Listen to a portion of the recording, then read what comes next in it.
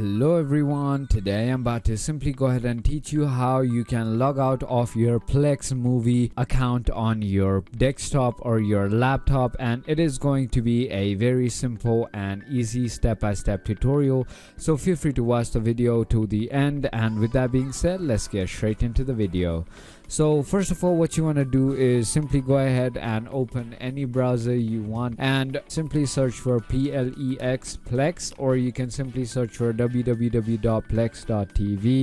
and in order for you to go ahead and log out, or even in your Plex application on your PC, in order for you to go ahead and log out, click on your profile icon on the top right of your screen, and all the way down here simply click on sign out, and then your account will be logged out on your app. And then over here as well, simply click on my account, and down here there is a sign out button which you want to click on, and you'll be logged out of your account on your browser as well.